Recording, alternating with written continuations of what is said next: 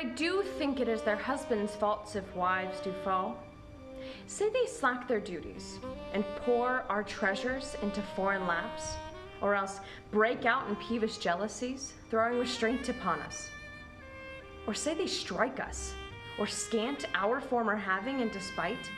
Why, we have galls, and though we have some grace, yet have we some revenge. Then let husbands know their wives have sense like them.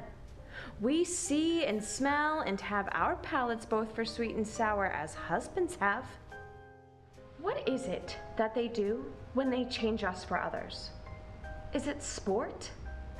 I think it is. And doth affection breed it? I think it doth. Is't frailty that thus errs? It is so too.